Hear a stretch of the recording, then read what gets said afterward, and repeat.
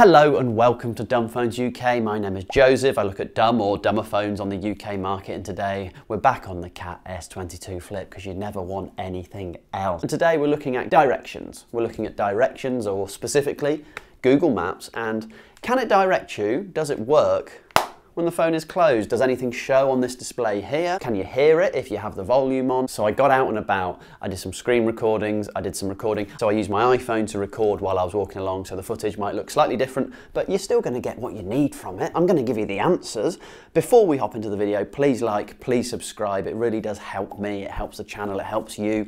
It's just helping everybody. This is a positive place to be. You guys are all lovely, and I really wanna help you out. And we're gonna dive into the video now, so enjoy it, and I'll see you on the other side. You find me outside in a lovely summer's day in the UK, and I'm just searching for the Garden Shed, which is a pub nearby, and I'm clicking to go on the directions. Now I need to select that we're walking, and we're going to go on a bit of an adventure. Off we go into the shrubbery, and you'll quickly find that as this video changes, I was heading the wrong way, so you'll see that we're on a path in a second. The garden shed may be closed by the time you arrive. I just wanted to show you that the phone, while open, will tell you and talk you through the directions. And in this video, you've obviously got the screen share on the left, you've got me filming myself doing the walking on the right, and there will be some points where I speed it up because it goes a while without any directions. Continue on to Weybourne Street. And now for the moment of truth, we're going to close the phone. You'll see that the screen recording stops, and we'll speed up and see whether we get directions while it's closed. Turn left to stay on Weybourne Street.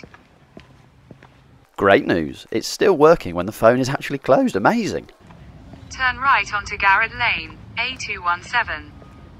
So there we have it. Now, as we saw, this screen didn't work. We couldn't see any of the directions. I mean, that would be fantastic, wouldn't it, if you could just sort of see the directions on this screen here. But I would argue, if you're willing to have the phone close when the directions are on, it does still speak them out to you, which is pretty impressive. I appreciate it's a bit of a halfway house. We all know that this screen could be utilised so much better in that scenario.